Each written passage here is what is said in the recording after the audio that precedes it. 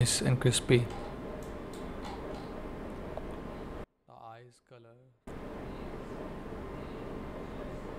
This is awesome. I mean, look at this. And you can upscale it again and again and again.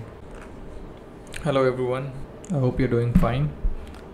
What we are going to do today, actually we'll see how we can upscale images by using Flux workflow. Flux is a very good model so far, which is trained on high quality images. So we'll see how we can do that. First we'll create a Flux workflow, which is easy, and then we'll use Upscaler to upscale the images. So first let's see how we can create Flux workflow. Okay, we need a checkpoint loader. So unit. So there's two different models.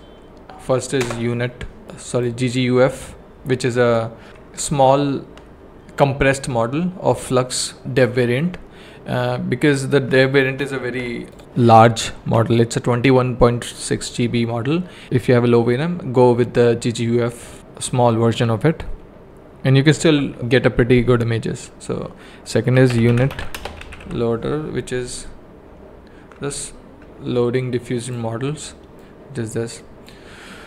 Okay, if you have a good RAM, VRAM, like if you have 4080, 4090, you can run this. I have Q4 and Q8, both are good. You can go for Q6 also. I will link the website, the Hugging Face link, where you can find these models. Go for a 7.53 model, because it's a SDXL checkpoint kind of a model. The size is same. So get this one. So I'm using Q4 for now. We need a text node, so we are going to use a clip text node.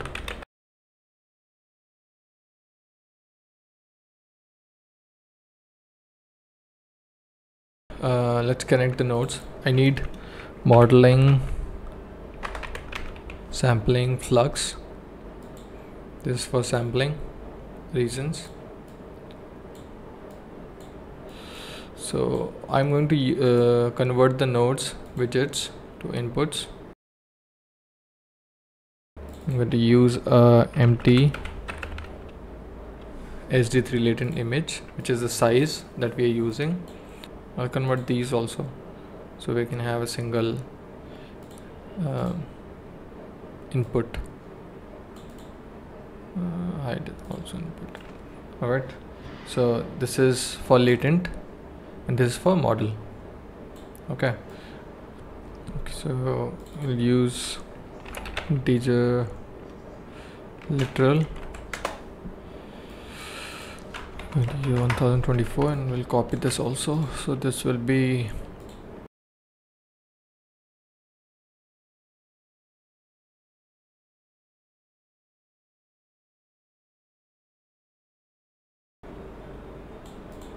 does this. Let's go for sampling custom node. Sampler custom advanced. Okay, so you need this. So this is basically a key sampler, but as you can see, is a custom one.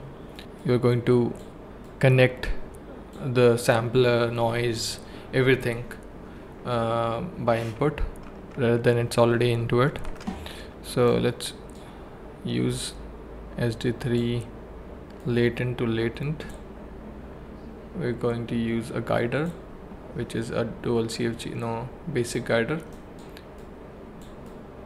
So this is a Flux workflow. This is different from SDXL and SD1 1.5. So for modeling, we are using first model to model. So this will guide this generation. For noise, random noise. Okay, randomizing. We can also use this seed as an input. I use RG3. Yeah.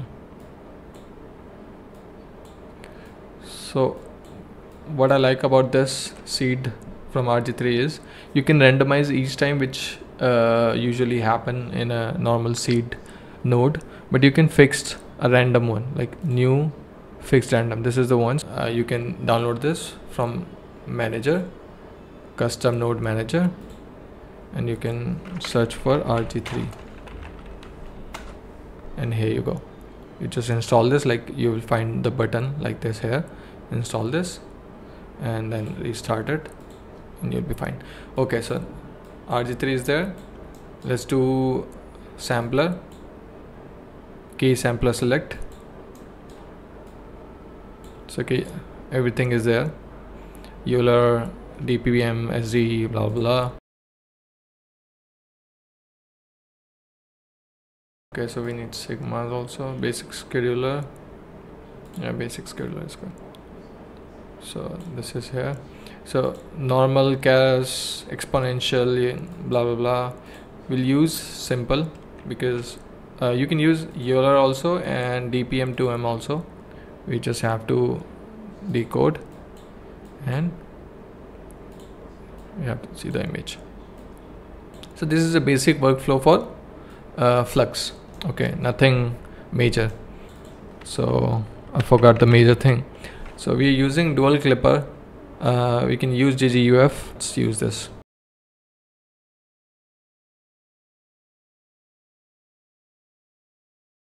This is important because it's going to guide your basically the prompt.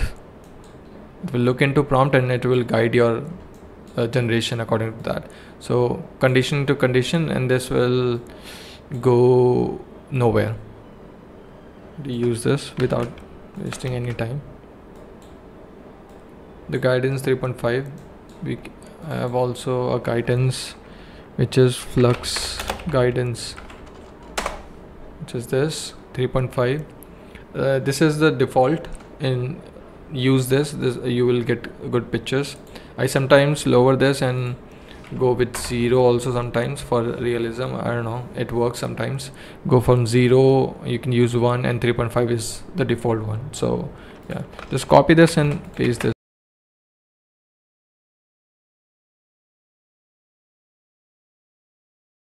You get used to it, and use VA loader. So we need a VA loader. This is important too. We're using Flux, so Flux VA. I'll drop the link in the description too for Flux VA. We can go for RG seed everywhere. There's also a good note. Anything everywhere. So what this does is it connects the node everywhere there is an input. So VAE, you can see it's connected there. So yeah, okay, Q prompt, and it's working.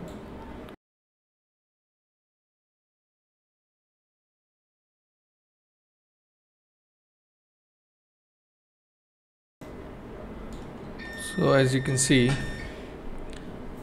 the hand is messy and the output is very nice. Okay, the reflections are good, everything is good.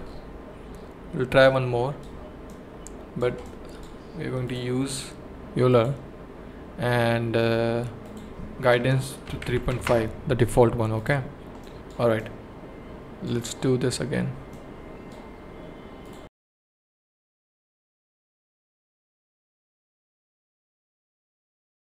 Alright, so you can see says Flux Upscale, but it is very small, but the results are good. Alright, one more.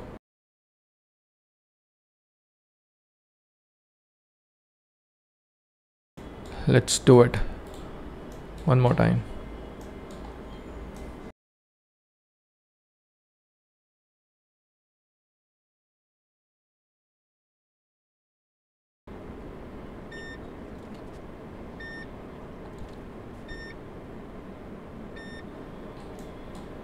Alright, I like this one, but you can see it's a bit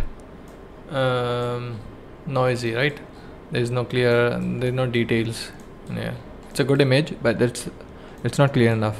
So what we're going to do is what we did for SDXL also. So go for ultimate, you can ultimate SD upscale. This is for upscaling. You can upscale anything with this. This is a good node. It's to image.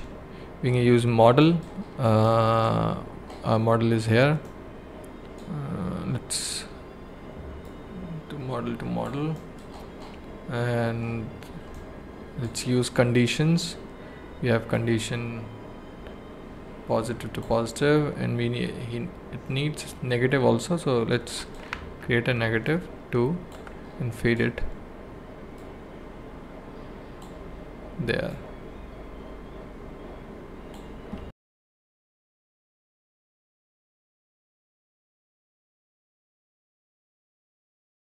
All right. VA is connected, you can see that, and upscale model which is going to upscale this. The upscale model, you can find it on open model DB. You will find here everything. And I'm using the combined of both. I'm using this, and I'm upscaling by 2. Seed is random, we don't need anything big, I guess. I'm using 20 steps. Sampler is Euler and simple. The CFG is same, and denoise will do 2.25. We can go with 0.2, but 2.5 I guess it's good. With tile width will be 512. You can go for 1024 and 1024. It will be a big tile faster. Let's go for 1024 and 1024. Okay, so let's see tile decoding. Yes, go preview image. Let's do a image compare. Compare RG3, take RG3 and image B and this image. Right, see what changed. Okay,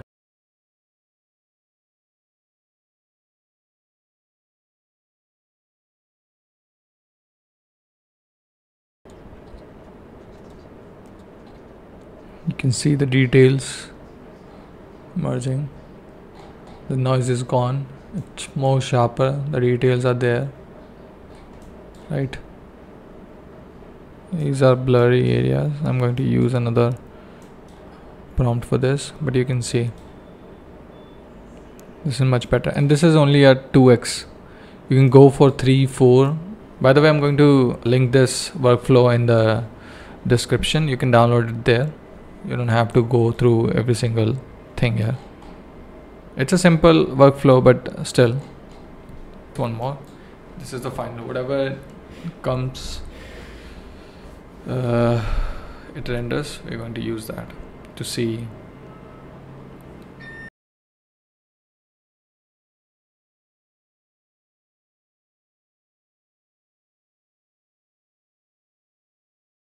With good details, obviously, you can go for 0.35, 0.4, 0.4 and 4.5 also 0.45.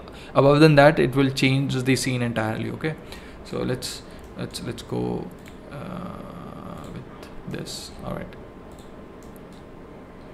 I've changed the sampler and the denoise level to 0.35.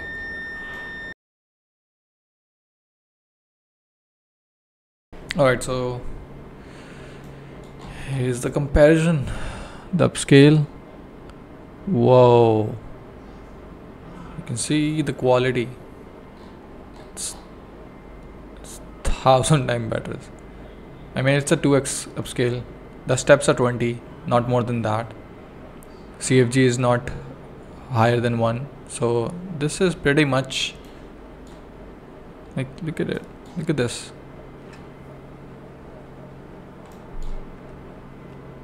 Right? Look at this cake, a cookie. I don't know what is this. I like it. Even the background is have good details. Let's do one more. Okay. I'll show you the comparison only. Okay. So I just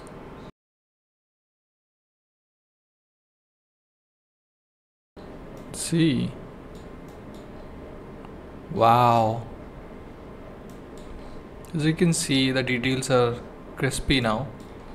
Everything is so clear and detailed. The cloths are detailed, right?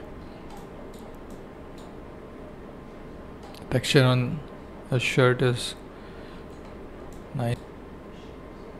You'll get the quality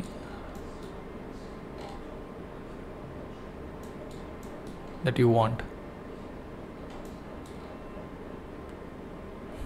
It's a very significant change.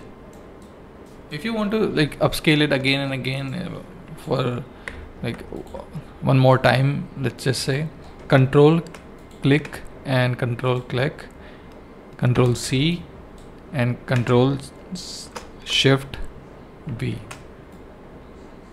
and it will come up with the same nodes connected. As you can see, all of these inputs are connected already. You don't have to connect them again. You just have to connect the output image from the first ultimate SD upscale to this one, and you're good to go. You just have to click Q prompt and it will go again here and do the upscaling. I cannot do it right now because it will take a lot of time for me, but as you can see, you'll get the idea. If you like the video, considering subscribe and like and comment also for better reach, and I'll see you in the next one.